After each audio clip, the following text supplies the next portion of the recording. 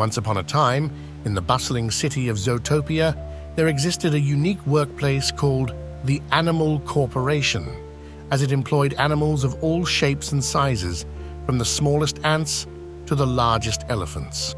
Among its diverse employees was Yvette, a gentle but observant woolly mammoth. Every day, she would lumber through the office halls, quietly observing her co-workers as they went about their tasks.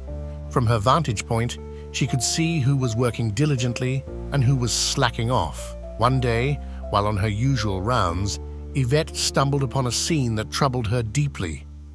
Without hesitation, Yvette knew she had to report this to her boss, the mighty lion who ruled over the Animal Corporation. Summoning her courage, Yvette approached the lion and informed him of what she had seen. The lion, though initially hesitant, trusted Yvette's judgment and launched an investigation.